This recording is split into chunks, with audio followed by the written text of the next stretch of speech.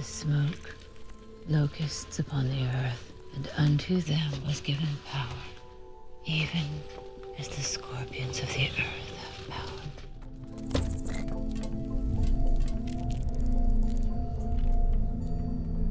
Holy shit!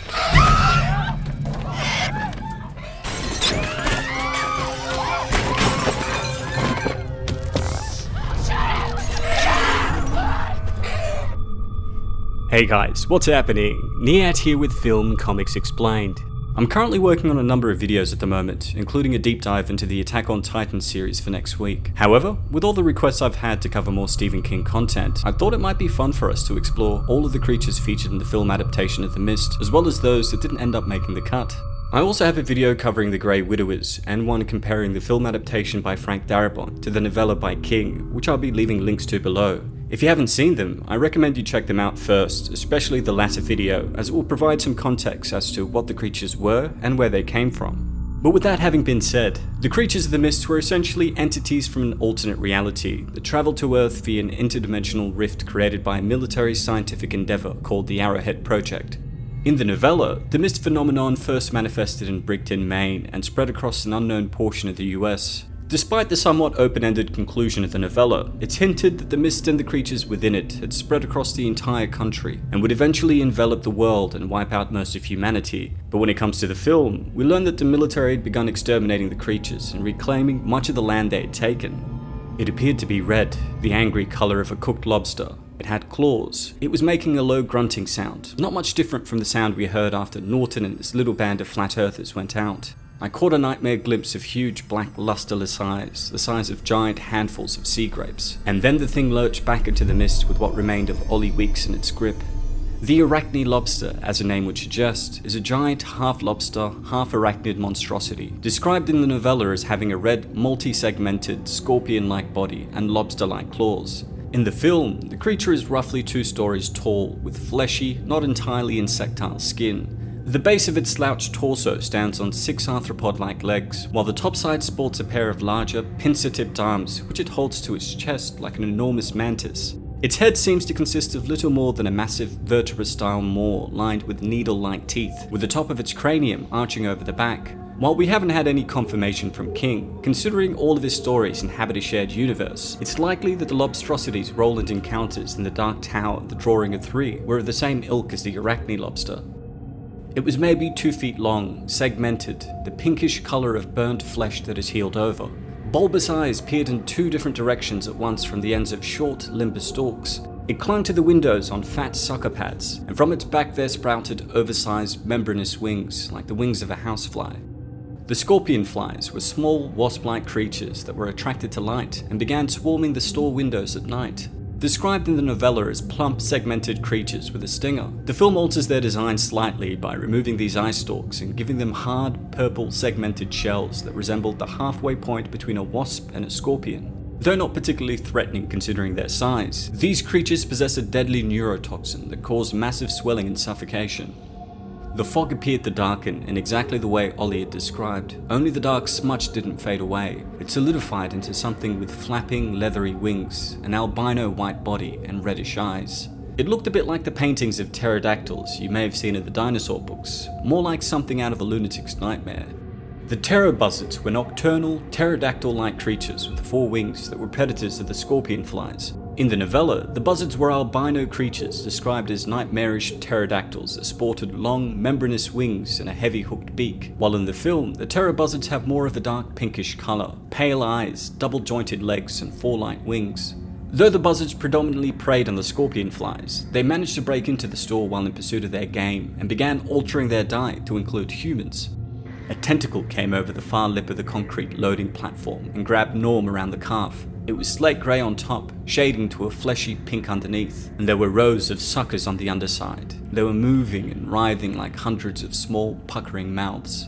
Legitimate nightmare fuel and the source of much contention among fans, the tentacles from Planet X, as nicknamed by Norton's group, describe the limbs of an unseen creature in the mist that mercilessly drags Norm out of the storage room towards his doom. In the source material, the tentacles have fleshy pink flesh on their undersides and physically resemble the limbs of a large octopus, with mouths in place of suckers used to consume its prey. In addition to the horrific mouths, the tentacles featured in the film had claws lining its sides and a slit-like mouth near the tip.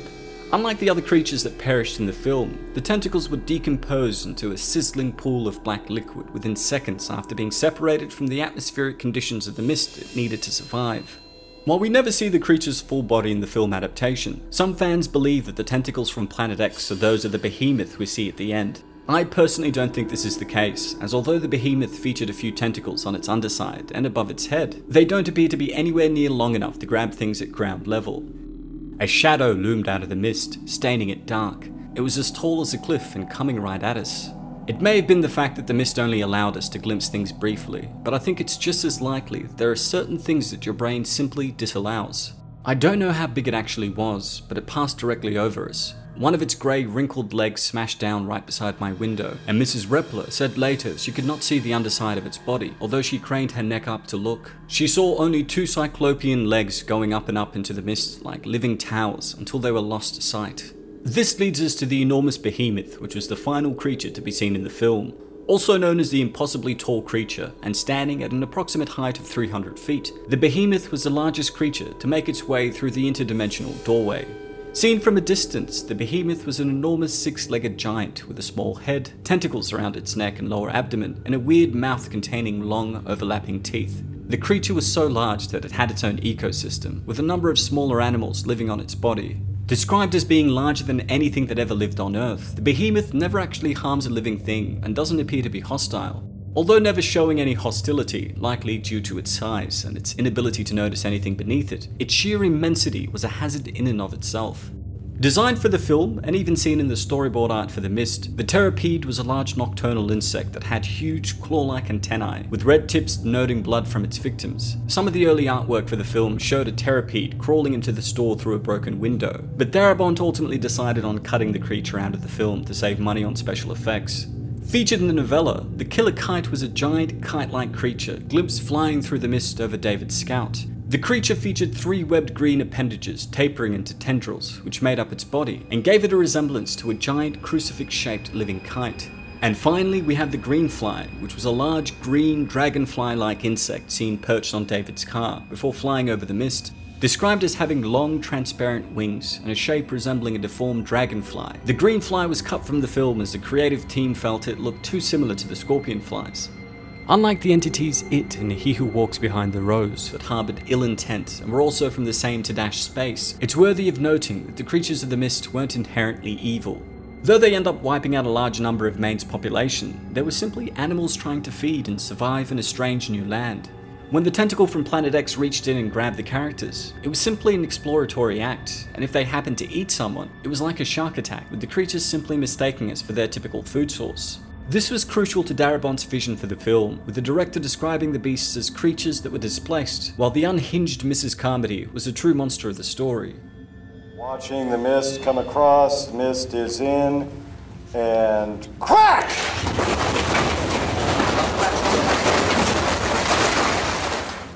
Well, that's all for today, folks. As I mentioned at the start, the next video will be exploring Attack on Titan, but I thought I might leave the video after that to a vote between Julius Avery's 2018 horror film Overlord and Duncan Jones's 2011 sci-fi thriller Source Code. I'll be posting a poll tomorrow in the community section of the channel, so be sure to place your votes. A huge thanks to everyone who requested we explore the creatures of the mist. Don't forget to hit subscribe and click the notification icon to stay up to date on all my content, and if there's anything else you'd like to request, please don't hesitate to ask. As always, it's been a pleasure. Niyat here with Film and Comics Explained. Thanks for stopping by. Let's go! Get up, Byron! Come on! We gotta go! My ankle! What?